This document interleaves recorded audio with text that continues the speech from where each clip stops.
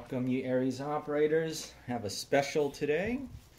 It's in regards of HPA systems. However, I call this the poor man's HPA system. What I really mean, it's regulated CO2.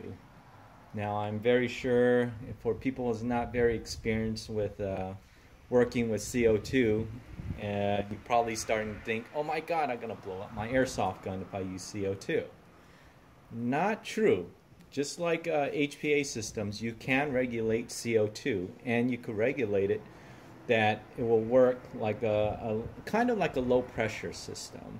Right now what I have is I have a CO2 regulator right here, and obviously I have a 20-ounce CO2 bottle from my paintball days and everything. And obviously I have a hose set here, and I have Bingo's Airsoft, actually a compressor adapter. Now this whole setup here is going to run you about roughly probably $105 through Amazon. I mean, if you really want to go cheap and kind of have the constant air effect, you can do it for less than $105 if you know how to build up your regulators and everything. But these items I'm showing you here, you could get roughly, you could pay about roughly $105, maybe $110, and you could get this whole system through Amazon. And like I said, it's a cheap way of doing things. It's regulated CO2. But I'm just showing you the cheap way of doing it. What I'm going to end up doing is using HPA hose and some of CQB Russian's valves to actually run my my GBBs, actually, especially my Hi-Capas. Now, you're probably asking also yourself in your question, how does this relate to Aries?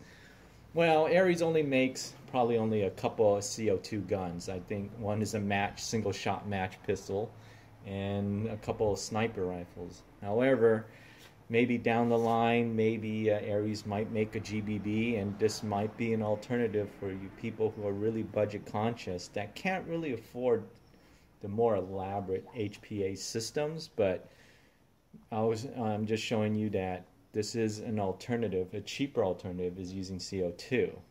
Now, of course, there's a couple advantages of CO2. One is obviously the pricing of the system is cheaper.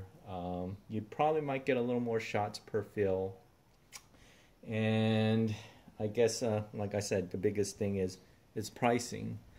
Of course, there's downfalls of CO2. Obviously, it has cool down effects, and also liquid CO2.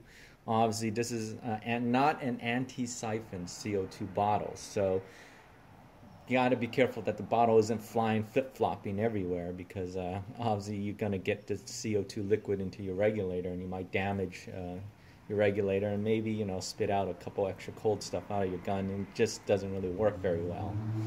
But let's give it a try and see how well it does with my GBBs. And just before we go, I just want to add another thing about why I like this CO2 regulator. As you know, most places probably going to require you to have a tournament lock. So one thing good about this particular regulator, if you take off this cap on this regulator, you'll see a little small set screw there. You actually could set it and tighten it there and lock it down. Now, whether your field likes it or not, but I don't know what the rules are, but it will lock down the regulator that you wouldn't be able to move it. And especially if you put the cap back on, if you're going to be playing like a small CQB playing field, especially with Hi-Capas, you don't got the time to, break down to your backpack, open up the cap, then try and unscrew and put it back, because it's going to take you like roughly over a minute to do this, if not a minute and 30 seconds. And most places, like if you play in Tax City, you got only a 2.5-minute game, so you're going to be spending half your game trying to adjust it, which I just don't think it's really going to a wise time of spending your time to be playing. So that's, like I said, that's one thing I like about this regulator. So let's move on and see how this system perform. Alright, so this is a test showing that this is after I fired at least about another 6 rounds of full mag's worth, and let's see how steady the CO2 stays. I've noticed that it started leveling off at 295, so the earlier test I was running on a full tank, so now this is a tank that's been used at least 6 mags now. 296.9, 293.8,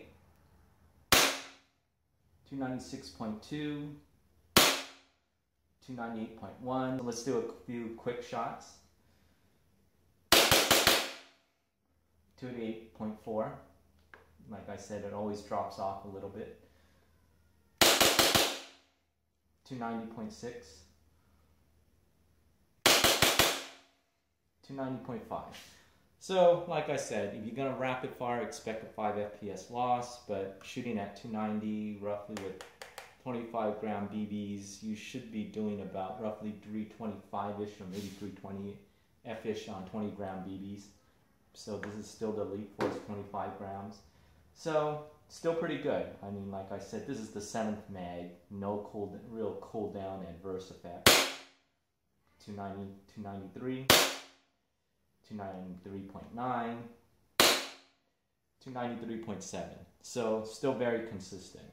So, and overall, to conclude, this is a cheap rig. Like I said, I did this all in less than about roughly $120 with the line. And you don't need a tournament lock or anything because I maxed out the rig on this. So you can't really turn it up on the field because this is your maximum you can shoot. So for CQB, this is just great for a system. If you're going to do field, you better start thinking of probably a bigger regulator. But the Amazon one, the CO2 Amazon regulator one, it's really from Interstate Pneumatics. It'll do just fine. You find them about 64 bucks roughly. So if you want to shoot, like I said, up to 400 FPS and all that, like I said, you better start thinking of a bigger regulator. So for CQB, this is just fine.